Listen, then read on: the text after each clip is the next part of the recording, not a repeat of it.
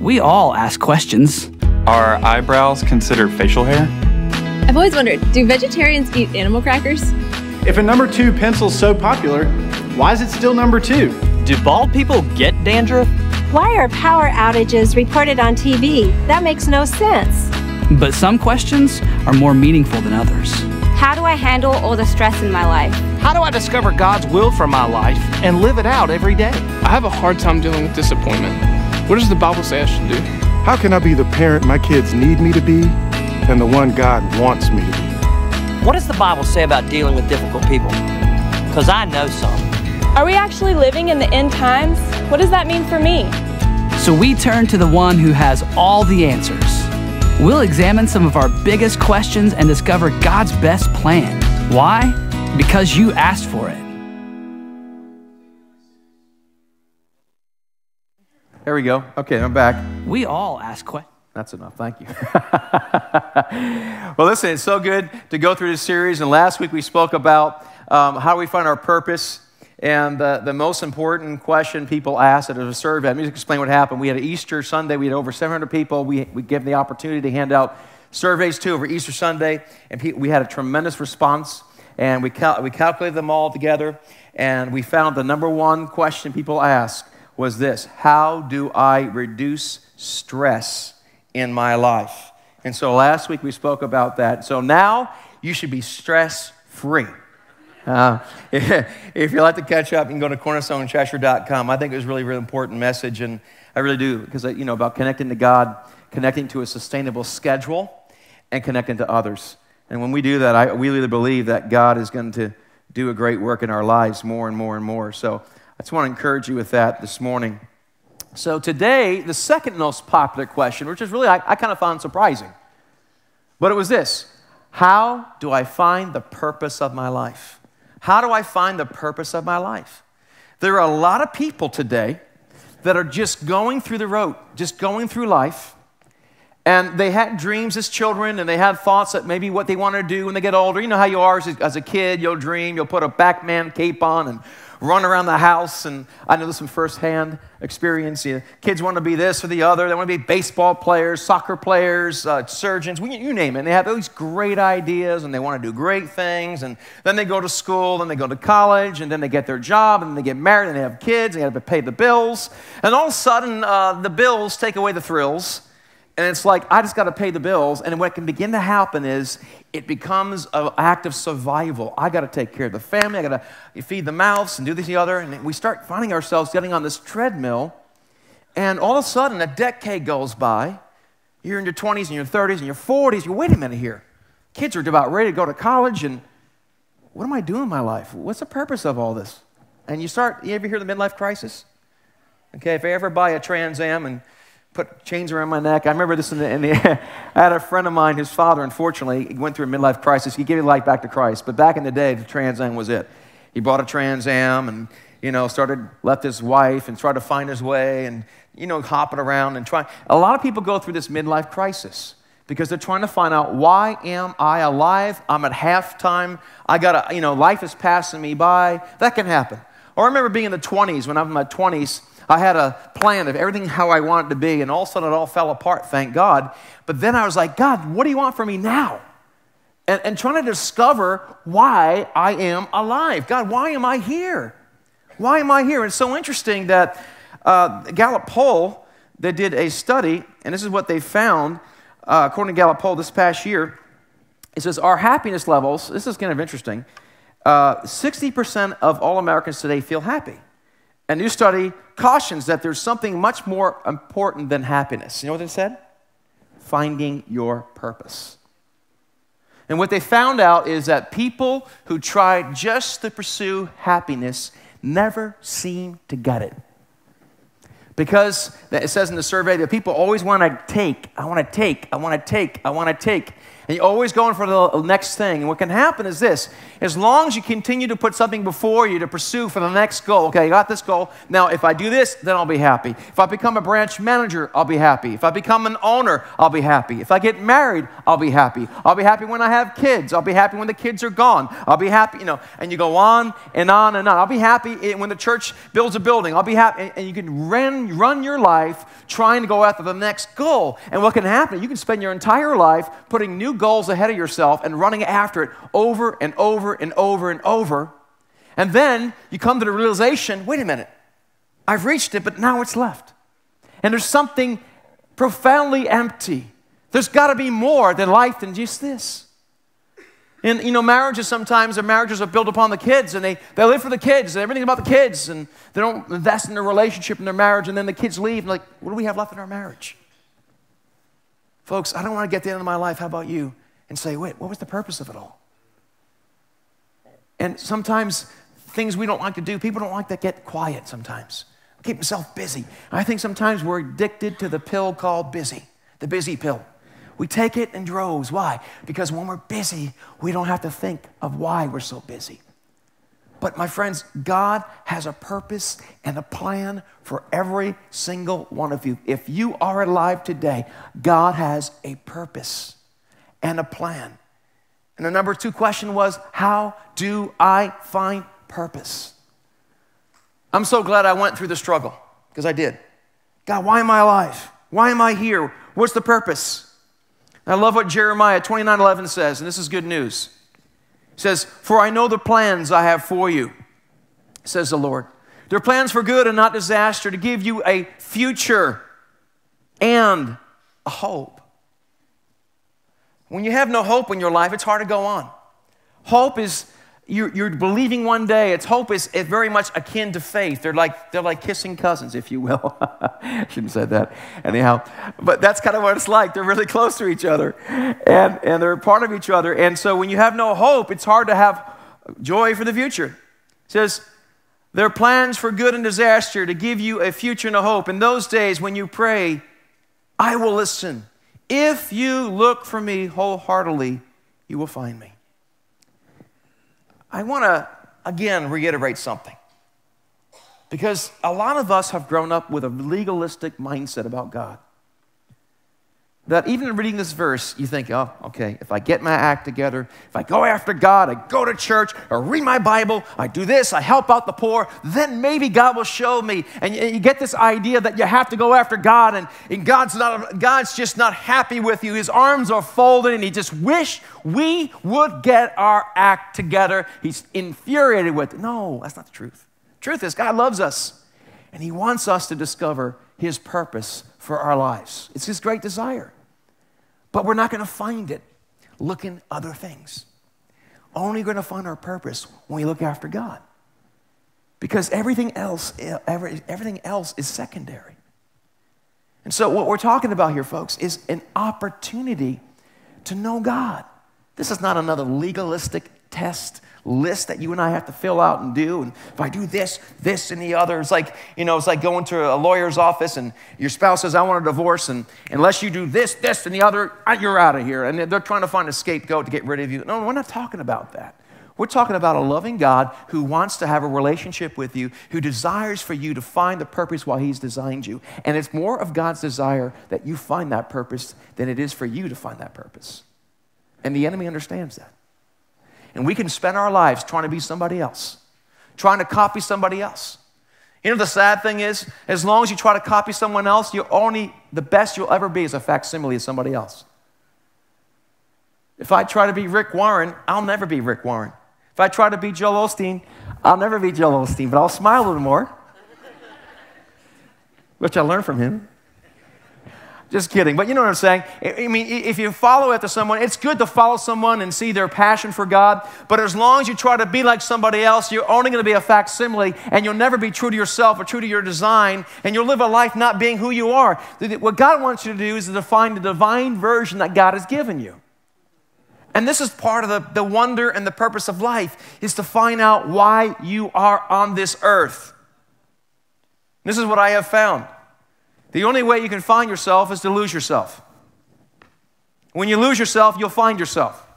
And then when you find yourself, you have to lose it again and find God. Now, we'll get into that more in a few moments.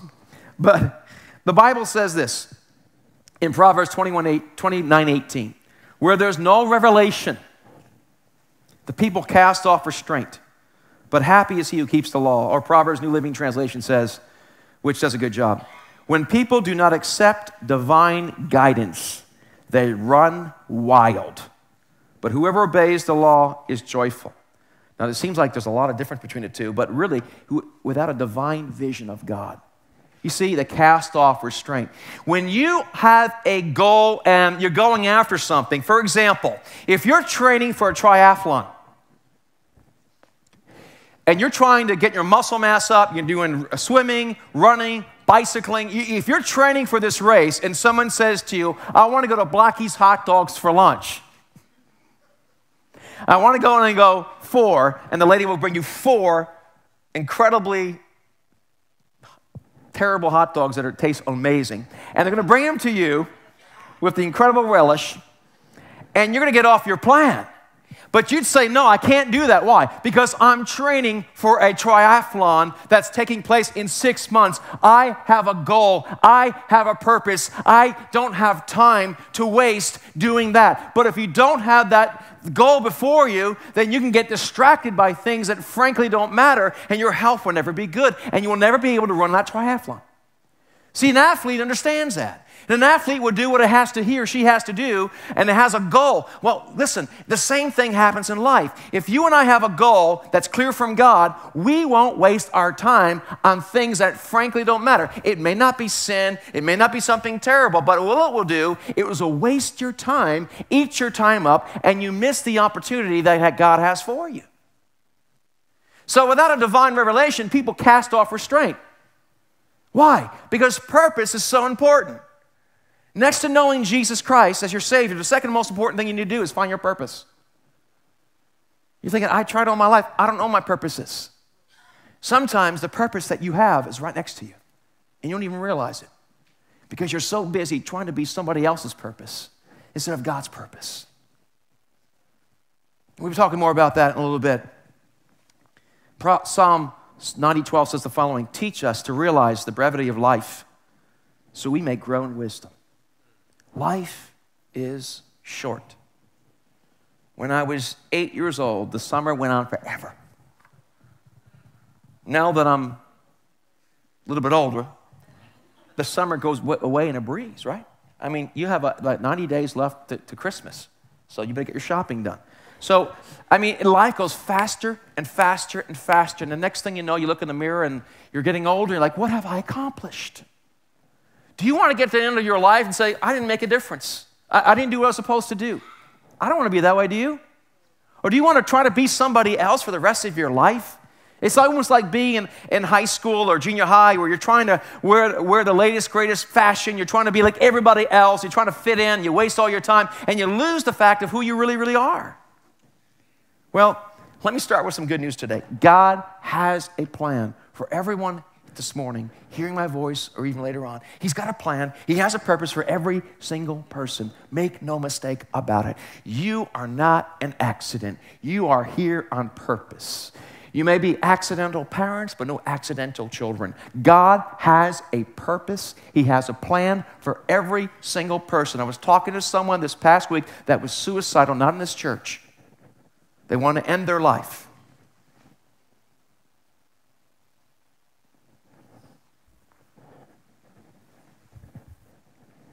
Excuse me. It breaks my heart because the enemy has told them that their life is meaningless. And I said to him, there's a purpose why you're alive. God has a purpose for you. Everyone is precious to God. Everyone God has died for. And if you're alive today, you have a heartbeat in you, God has a purpose and a plan. Don't let the enemy say, I'm worthless. This person stabbing himself with pencils, saying he wants to end his life. Young teenager. Kills me that I see that kind of nonsense happen. The enemy would try to rob you of your purpose. people cast off restraint without a heavenly vision. When you find out why you're alive, it gives you focus. It gives you a purpose. But there's so many mirages, there's so many sidetracks, there's so many distractions, and there's a lot of false gods that we can get a hold of and have a purpose and think we're on. There's other people, by the way, that are a lot worse off than the person that's suicidal. Because they think they found their purpose. And they're running after their own purposes, they're running after their own goals, but they're on a highway to hell. They're not going to God, they're going to destruction. They're following the ways of the world. And the Bible says, wide is the road that leads to hell, but narrow is the path. And so if the enemy can't get you through depression and anxiety and wanting to end your life, he'll get you chasing after something that's not even important. But what's the real purpose of our lives? God has an amazing plan for you. He really does. What did Jesus have to say to his disciples? In Mark 8:34-37, he said this. Then calling the crowd to join his disciples, he said, if any of you wants to be my follower, you must turn from your selfish ways. Take up your cross and follow me. Now, when you read that, it's like, here we go again. This is why I don't like going to church. Because every time I go to church, I found out what I'm doing wrong and how I'm a scum and I have to change. If you read that from the vantage point of the law, that's what you see. If you read that from the vantage point of God's grace, it's a totally different story. If any of you wants to be my follower, you must turn from your selfish ways, take up your cross and follow me. Listen, being selfish is horrible. Being selfish is eating at your very purpose of who you are. Being selfish literally robs you of true joy. It makes you jealous. It makes you anxious. It makes you upset. It puts you on a pathway. God has a better plan. So when the Bible says, leave your selfish ways, it's like, hey, you get to leave your selfish ways and become free. This is the opportunity we have. You must turn from your selfish ways. Take up your cross. Will to die. You don't live until you die. Until you come to the point where you realize your life is not your own and you say, I'm willing to die to myself, that's when you finally can resurrect to new and purposeful life. Why? Because you're designed by God for? That's right. You're here for God. You're not here for yourself. And as long as you live for yourself, you're going to be living a false life. When you learn why you're alive, why you're on the planet, it gives you incredible joy because it's beyond that. It's purpose, God's plan. Jesus says this, if you try to hang on to your life, you'll lose it. But if you give up your life for my sake of the good news, you'll save it. And what do you benefit if you gain the whole world but lose your own soul? Is anything worth more than your soul? And so this is not just for those that want to end their life and they're depressed. No, these are people that are doing well and going after things. They're happy. They seem to have it all together, but they don't recognize that when the call comes, when their life is over, there's going to come a judgment. And what have they accomplished? What have they done? What have they lived their life on? Was it all a waste? Was it all a waste? See, every life has a purpose, and the challenge is to find what it is. People have chased their purpose for decades. Decades.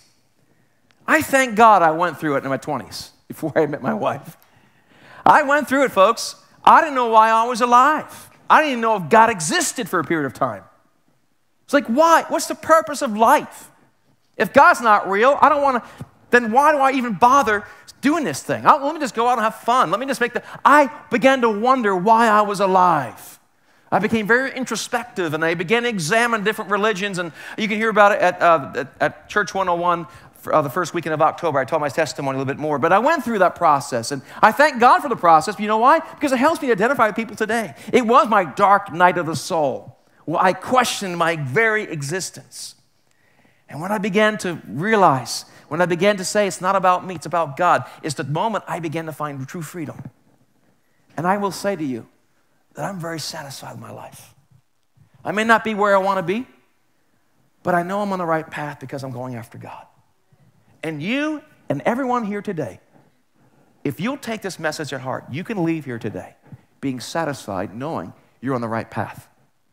You may not know all the answers, but you can get on the right path and have a life full of meaning. You see, you were made for this. Every life has a challenge. So what does the Bible say? It says, if you gain the whole world and lose your soul, what good is it? How do we find purpose? Find God. And God wants to be found. And God will show you your purpose. The Bible says in Psalm 37:4, delight yourself in the Lord, and He will give you the desires of your heart. God desires for you to have joy, but not at the expense of a lie. So God has designed all of us today. He's designed all of us for a purpose and a reason. And so what do we want to do? We want to find what that purpose is. But so many times you and I try to be somebody else. We try to do the right thing the wrong way. And we find ourselves very, very frustrated. Here's a little humorous look of what happens when you do things the wrong way. Go ahead, Greg.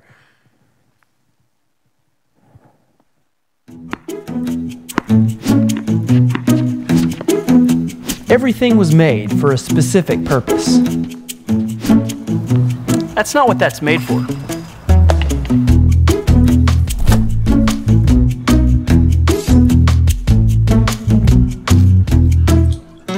That's not what that's made for.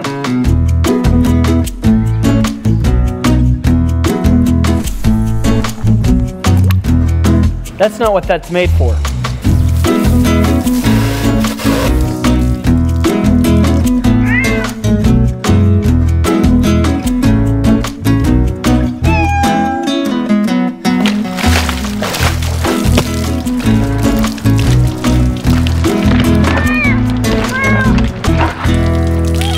That's not what that's made for. All right, I'm sorry. I know I showed it before, but I had to show it again. It's so good. Not the cat part, okay. That wasn't a real cat, by the way, okay. But you can see in that video, as humorous as it is, what was happening in that video? They were using the wrong tools, even though they could work. It would work eating that ready spaghetti. It would work to do that in the pool, I suppose, but it's not the real way to do something. And so many times you and I run after the wrong things in the wrong way. Isn't it better to discover why you're alive? Isn't it better to discover your purpose? And this is what can happen. If your goal is to discover your purpose, it's the wrong goal. Let me say that again. If your goal is to discover your purpose, it's the wrong goal. Well, wait a minute, I thought your sermon's all about discovering your purpose. Yeah, it is.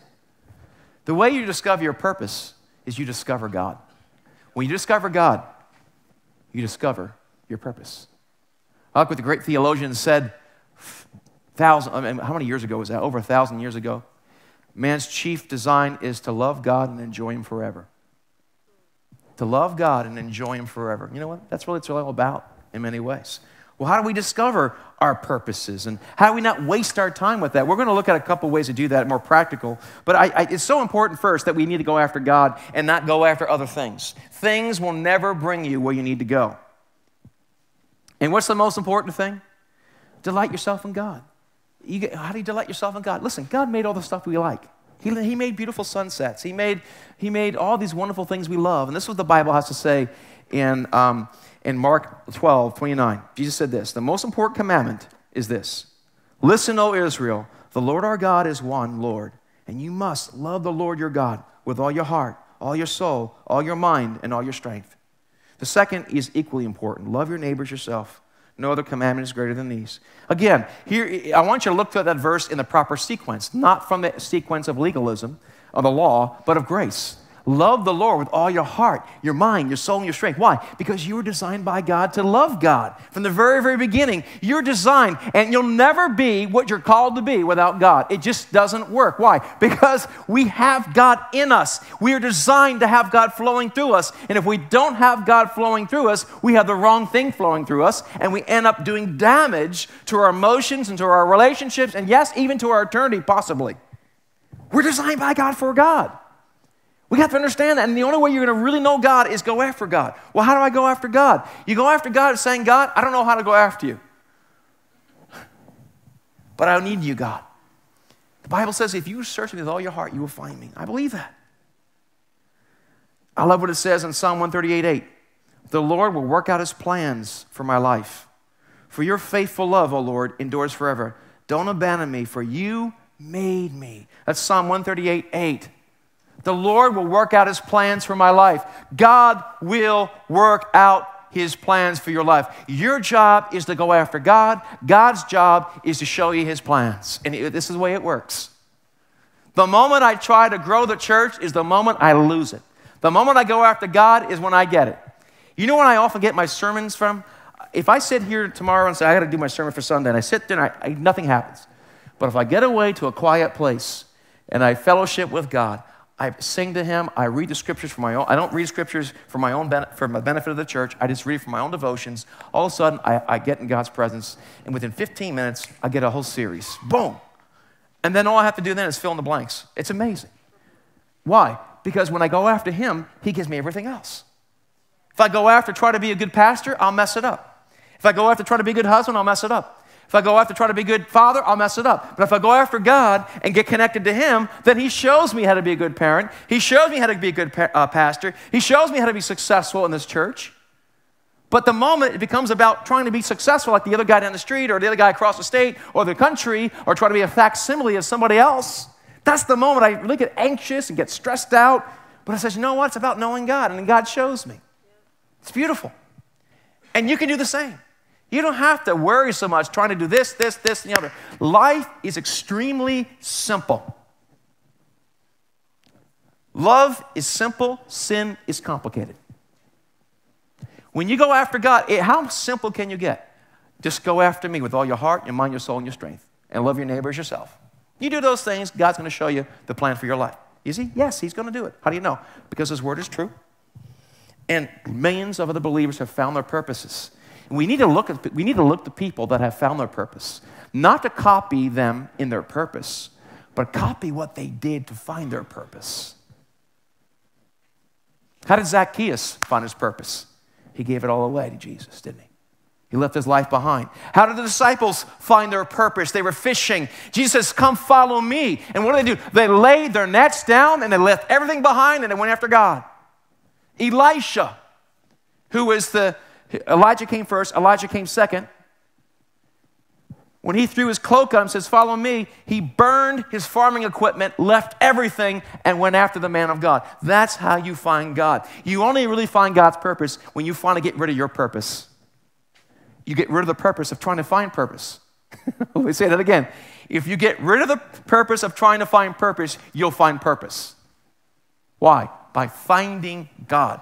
How simple is that? It's ridiculously simple. It's so simple, it's almost insulting. Can it be something deeper? No, it's not. Actually, it's very deep.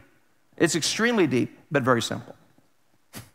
You will never exhaust knowing God. You'll never exhaust knowing his presence, his power, and his purpose in your life. Never. But it's right before us. You don't have to do all these other things. Now, there's some things that we can do, which we'll share with. I love what it says here. God will work out his plans for my life.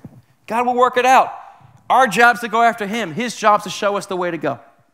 This is what I mean, look at the book of Acts. The Holy Spirit led us here. We went here. And we see God leading. Jesus says, I do nothing unless I see the Father doing it first. He doesn't do his own plans. He always relies upon God. Do we make plans? Of course we make plans, but make plans after God has shown you. I love what it says in Psalm 139, 14 through 17. Thank you for making me so wonderfully complex. Some people are saying, yeah, I'm married to one of those. Your workmanship is marvelous. How well I know it. You watched me as I was being formed in utter seclusion, as I was woven together in the dark of the womb. Why do we find so-called fetuses so important? Because it's God's handiwork. Millions of God's handiwork are being aborted. That's a problem. If you've been involved with that some way or another, there's forgiveness for you. But I need to mention that every life is precious. Verse 16, you saw me before I was born. Every day of my life was recorded in your book. Every moment was laid out before a single day had passed. How precious are your thoughts about me, O God. They cannot be numbered. You see, God understands. He wove you. He made you. He knows what works. Stop trying to be somebody else. I heard a story before. It's a good story. I heard about an eagle egg that got caught in a chicken yard. Okay, some of you have chickens. There's a gentleman in our church that has chickens. He gives us eggs on the Wednesday morning Bible study. Anyhow, but these little chickens are great to eat. Okay, they're great to eat. And they're good for eggs. But you don't want to be a chicken. What is an eagle? Eagle is one of the most majestic birds in the world. Fantastic. But imagine this little eagle egg hatches and hangs out with a bunch of chickens. And it's always frustrated that it can never be Colonel Sanders' best recipe. And it realizes that, it's saying, there's more for life than this. Of course there is. And can you imagine a little eaglet saying, and you see an eagle fly by, you'll never get me one of those. We're designed to be eagles and soar. We're not designed to be chickens. God has a purpose. He has a plan for our lives. And He's laid it out. So understanding, finding your purpose is a process. Understand, it's a process. You see, if you do what God's asked you to do right here, He'll just show you sometimes one day at a time. But do what He showed you each day, and the next day He'll show you. It's so simple. Again, another scripture verse you'll hear me say over and over and over, Matthew 6:33, right? Seek what? First, the kingdom of God and His righteousness, and all of these things will be added to you. Don't worry about tomorrow. Tomorrow has enough worry of itself. Sufficient is each day. So if we take it one day at a time, God will show us more and show us more and show us more. It's like being in the dark and you have a flashlight. All you have is a little bit, but it's enough to get you there. As you are trusting God with the revelation He's given you, He'll give you more revelation. But why would God want to show you more revelation if you're not paying attention to the revelation you have? To much is given, much is required. And God does not want to judge us. He doesn't. So when we listen to the revelation He's given us, if right now you're a student, then be the best student you can. But I'm called to do this. I'm called to start my own company. I'm working in the mailroom. Yeah? Well, there's many people that started in the mailroom that became a CEO of a company by working hard, by acting like it was their company as far as hard work, coming early, leaving late, putting in their best. It's people like that make a way. The gentleman from Best Buy, I know the company's not doing very well right now, but nevertheless, he started out from the very beginning as a clerk, started off in the mailroom, and he worked his way. He treated it like it was his own company. He's actually a believer. And what happened was he eventually became a CEO. Why? Because he worked hard. He said, I'm going to make this day the Lord has given me right now. The purpose of my life right now is to be the best employee at Best Buy I can be. And as a result of doing that, God can continue to advance him. Well, how about Philip and Stephen?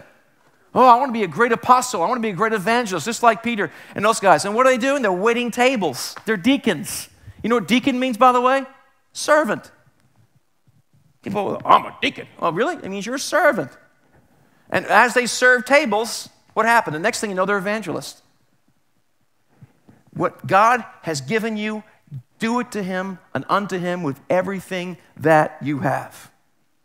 This is how we do it. How do we do that? Well, think about Moses, for example. Moses had a purpose, didn't he?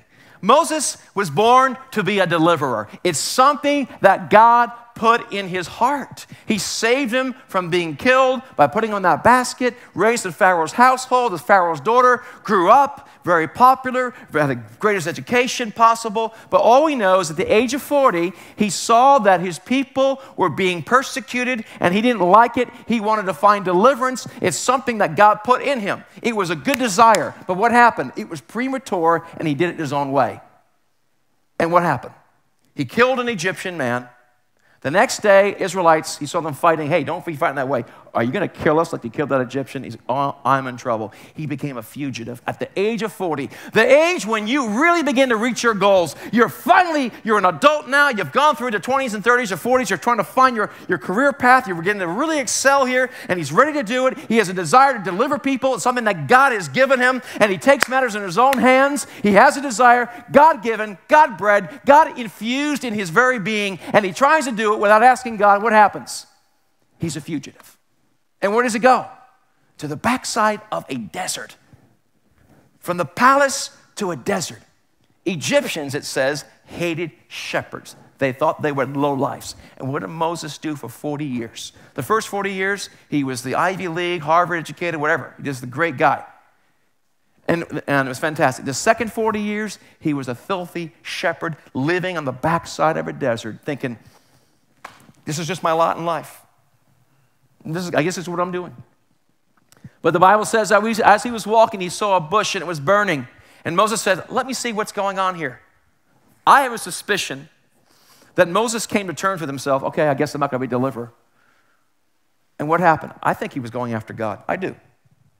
And God showed himself to him.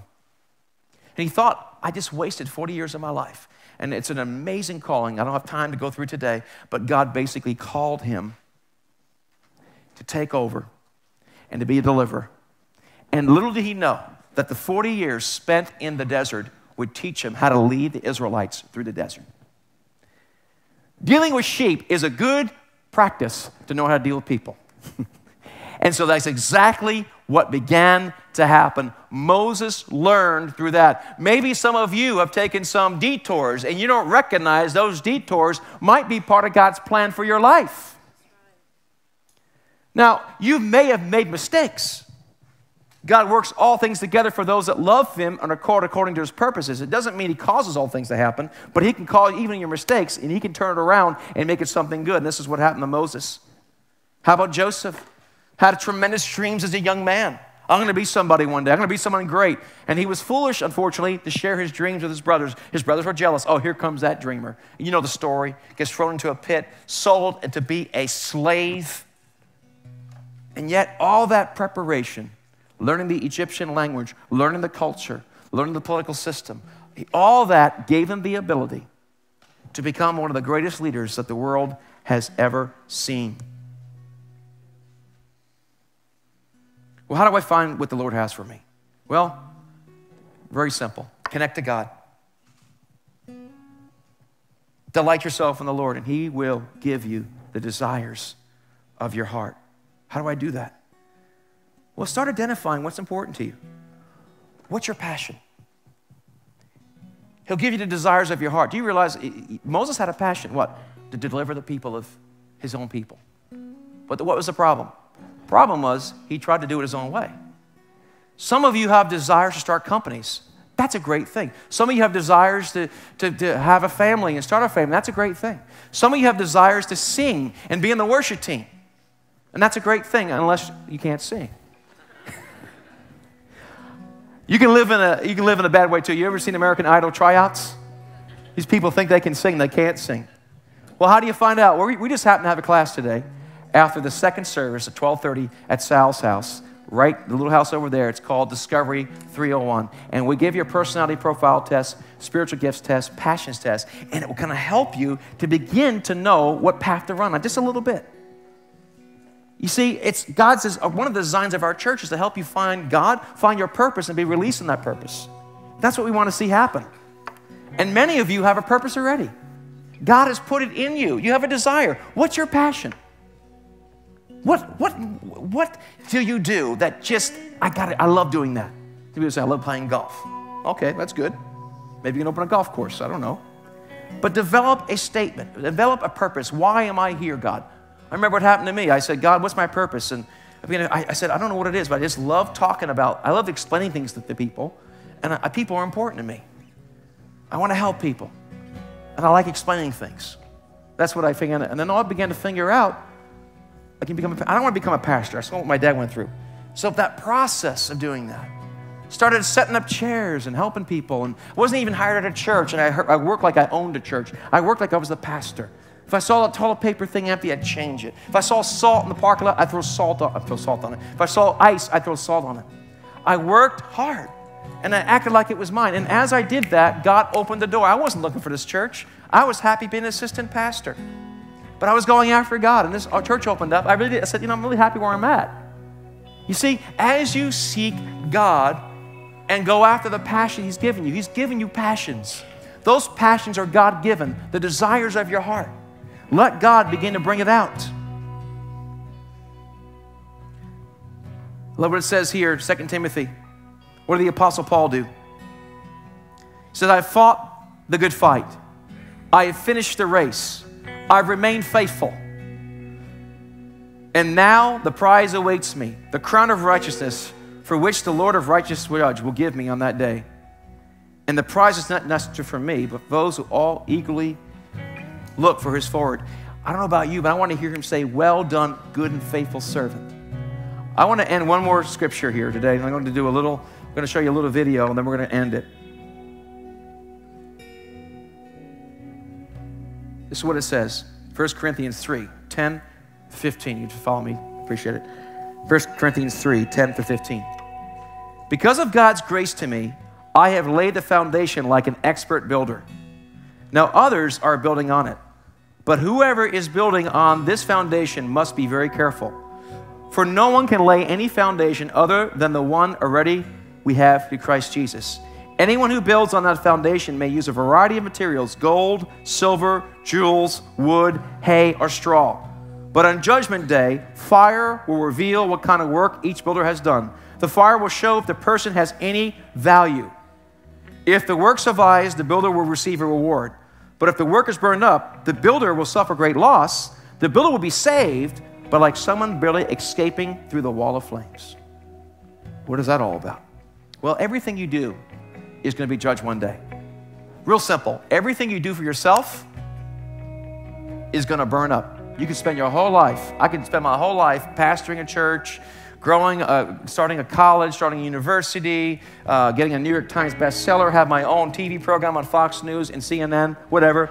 And I can be seen as a counsel to presidents. But if it's all about me, I may help millions of people. But when I go to heaven, God's going to go, you know what? Everything you did was for your own ego.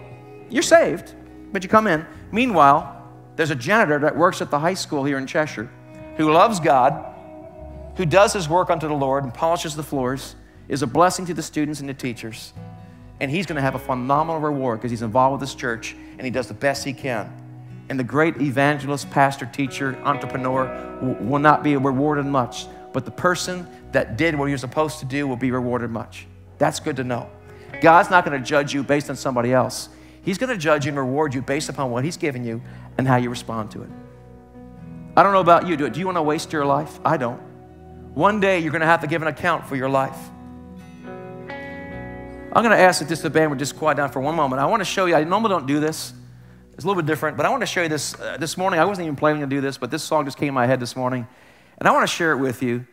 And a couple of years ago, I lost my voice for about a week, and it really scared me. I was thinking, oh my gosh, I can't live without talking. And this song really touched me. I want you to listen to it and follow along. How many of us are going through the motions? Just going through life and just doing whatever and not having a passion. I can't think of anything worse than, but said not having my salvation, to go through my life and saying, you mean everything I did meant nothing? I mean, I'm saved, I'm going to heaven, I gave my life to Christ, but it was all about me. Is that the way you want to live your life? Just collecting things and dying? I don't know about you. I don't want to be that way, do you? I want passion. You were made for passion. You were made to be passionately in love with God because God desires to utilize you and to have you become what you're called to be. Let's pray. Father, we don't want to go through the motions anymore. We don't just want to live our life and just go through the motions and just do this and the other and lose the reason why we're alive. God, every person here and hearing my voice is here for a purpose and for a reason, and that reason is to love you and to know you and to enjoy you forever. Father, that's the ultimate goal we have as human beings, because that goal is beyond this life and goes on for eternity. Father, I pray you'd stir every single person here this morning, hearing my voice or later on, in Jesus' name. I'm going to ask you a question this morning. Who are you living for? Are you living for yourself or are you living for God? Are you living for your own thing? Are you trying to find happiness? And are you using God as a mechanism to find happiness instead of finding God and truly finding happiness? If you were to die here today, how many of you'd say, God could say, welcome into my life today? Are you on that highway to hell that is so wide and so, the whole world's on it? Or are you on a narrow path? And some of you are saying to Pastor today, I want to give my life to Him. I'm tired of living it my own way. I've run away from God, or I've never given my life to God. I'm just playing church. With every head bowed, just say quickly so I can know how to pray for you. Just quickly put your hands up. Say, Pastor, that's me. I'm tired of living just for myself. I want to give my life to Him 100%. I'm tired of this half stuff. Anyone this morning say, Pastor, that's me. Just real quick. Just raise your hand. Say, Pastor, that's me. Anyone else? Thank you. Anyone else? Okay, let's pray that now. Lord Jesus, we thank you that we're designed by you and for you. Lord, we give our life to you today. We ask you to forgive us of all of our sins, both known and unknown. And we choose to make you Lord and Savior of our lives today. Come, take my life. It is not mine, it is yours. I give it to you today. In Jesus' name. Now fill me with your Holy Spirit. If you prayed that prayer, you're in the beginning. And for the rest of us here today, I want to hear Him saying that day, well done, good and faithful servant. I want to pass through the fire. And whatever you do for God and for other people, whatever you do for God lasts forever. Whatever you do for yourself is just for yourself. And some of us have been living just for ourselves. Let's pray right now. Father, in Jesus' name, we ask you to forgive us for living for ourselves, thinking that things will fulfill us. We recognize now, we're reminded today, that our true purpose is not found in things and accomplishments. It's found in you, Jesus.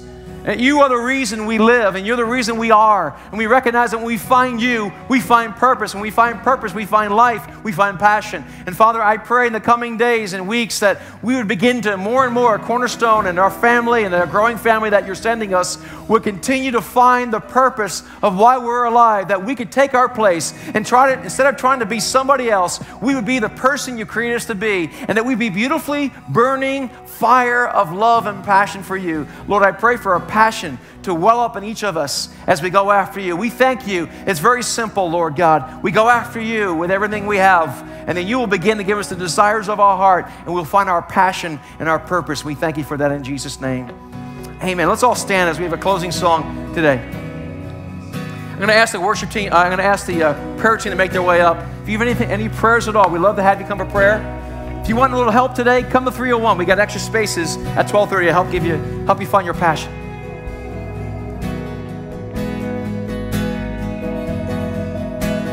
Christ is enough for me.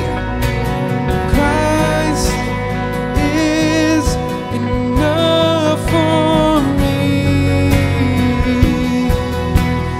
Everything I need is in you.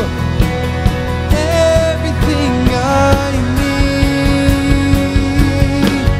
Christ is enough for me. Make it your prayer. Christ is enough for me. Everything I need is in you.